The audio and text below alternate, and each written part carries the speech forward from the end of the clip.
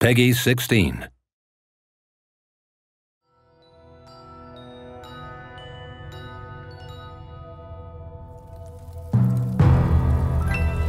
It appears to be a case of murder.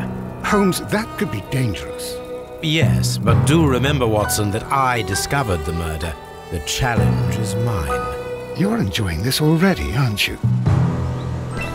You have indeed suffered a great loss, Mrs. Carey.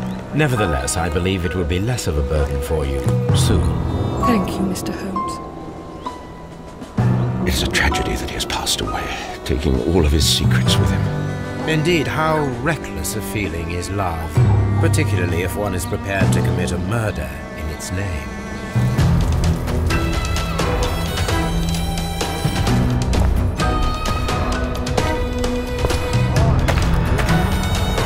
Thanks to the testimony that we have collected, we are able to rebuild the events as they took place that day. The slightest detail may be of importance.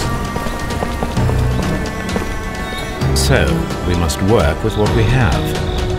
We have all the puzzle pieces. What a beautiful place. I'm an archaeologist, specializing in the Roman period. I'm working on several excavation sites at present, including the baths at Strand Lane. I also like to dig, you see, Mr. Blinkhorn. One never knows what one might find. Occasionally, remarkable rarities. Are you suggesting that... I am not suggesting anything. I know. You know nothing? You would be right if there was no evidence.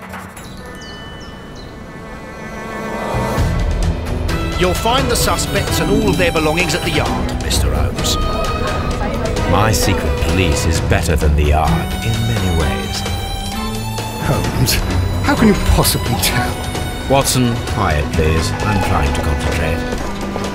I do what I think is right. It is never due to pity. The truth is often subjective, Mr. Holmes. You have